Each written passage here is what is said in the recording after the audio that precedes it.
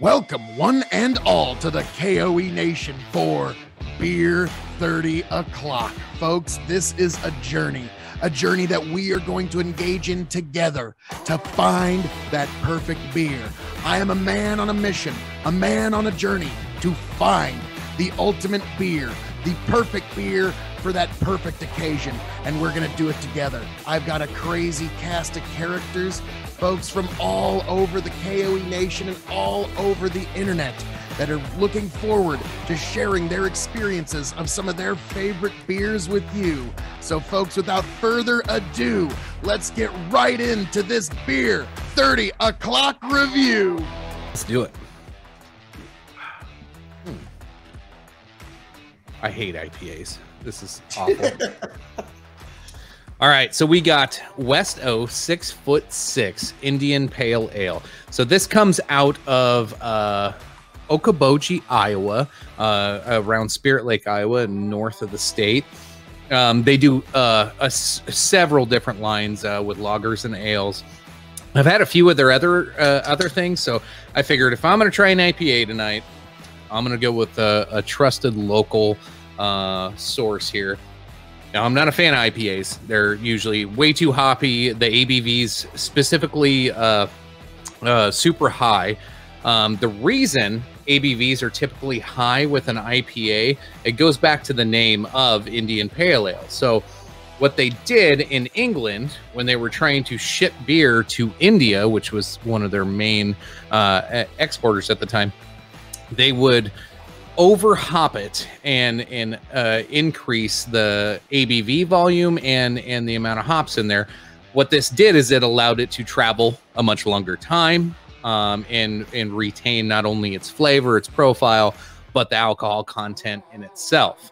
So that's why today IPAs are, now you see double IPAs, triple IPAs. And it's just a contest to see how strong or how high of an ABV you can get. And then there's also, what is it? Snake Bite, I think is the name, or Snake Venom or something like that, is the highest alcohol content beer. I believe it's a type of IPA. It is 60-some% alcohol volume in a beer, which is fucking insane. I don't know why you'd want that in a beer. That all said, let's have a sip. I hate IPA so much. It smells good. Smells citrusy. I can smell the hops on top of it, which of course the hops are citrusy and smell the way they are. So here we go.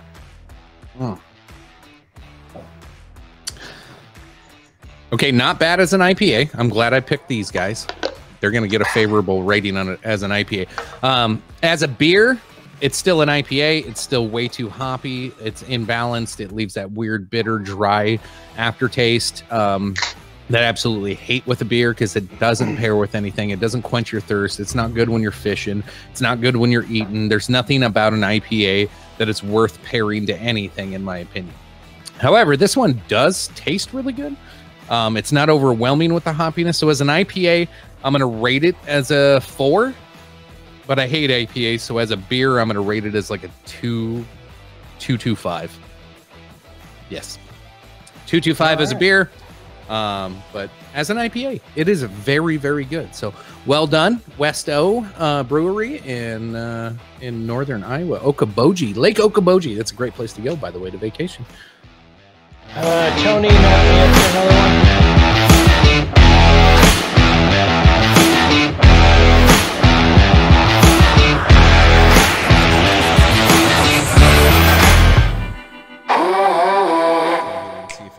Smooths itself out. Get back, tell you what I'll do if I ever get back. I promise to refabricate you, raging rivers of gold. That's what the brochure advertised. And now we're lost, we gotta take it down. Let you down slow, it's hard to survive. Nice. El Dorado. Oh, Lord. Well, let's see how that one went. Yeah,